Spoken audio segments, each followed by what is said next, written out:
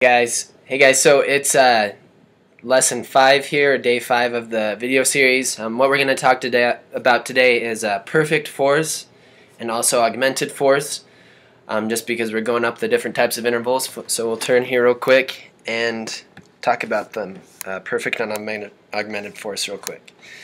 Now, a perfect fourth is super simple. Some people get confused with augmented fourth, but augmented fourth is super simple as well. Basically what a perfect fourth is so let's say you're starting on C, you're going to go up 2 whole steps and a half step to get to a perfect fourth interval. So up 1 whole step to D, up another whole step to E, and then up a half step to F. And that's a perfect fourth, okay, because there's 2 whole steps and a half step in between. That's what makes a perfect fourth. That's kind of the formula. And you can do this anywhere on the keyboard. So let's say we're on F sharp. You go up a whole step to G sharp, and then you go up a whole step to A sharp, and then you've got to go up a half step to what note? B, right? So that's a perfect fourth on the black notes, because there is 2 whole steps and a half step. Now, an augmented fourth, to explain a little bit about that, is augmented basically means to make bigger. So when you augment a fourth, you're just going to make it 1 half step bigger. So let's go back to C, because everyone understands C really well. You're going to go up a whole step, another whole step, and then a half step, and that makes a perfect fourth. Then you're going to go up another half step to make an augmented fourth to F sharp. So you're just making it a little bit bigger, and that's called augmented because you're just making it a little bit bigger. And it kind of works, again, it works anywhere on the keyboard.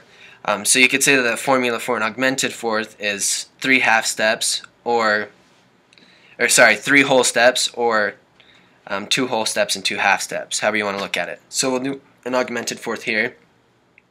So we're on F sharp, we go up a whole step to G sharp, another whole step to A sharp, and then you go a half step to B, and that's a perfect fourth, so we're going to make it 1 half step bigger,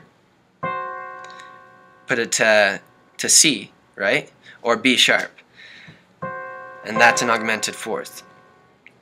Now it's not C, it has to be a B sharp, or else it's no longer perfect, or an augmented fourth.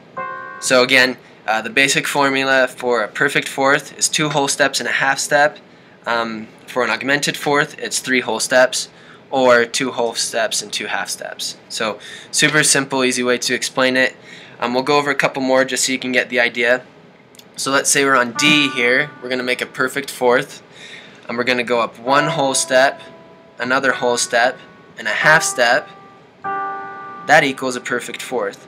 Some people, they like to count just the half steps because it's easier for them. So if you're going to do just half steps, it's 5 half steps. So up a half step, so we're on D, we're going up a half step, up another half step, that's 2, up another half step, that's 3, up another half step, that's 4, up another half step, that's 5.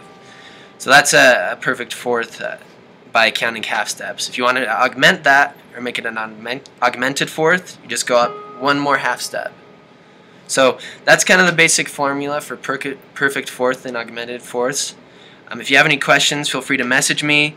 If you have anything that you want me to go over, feel free to message me as well, and I'll do a video for that. If I don't get a message from anyone, then we're just going to keep on going through the intervals. So good luck to you, and again, if you have any questions, let me know.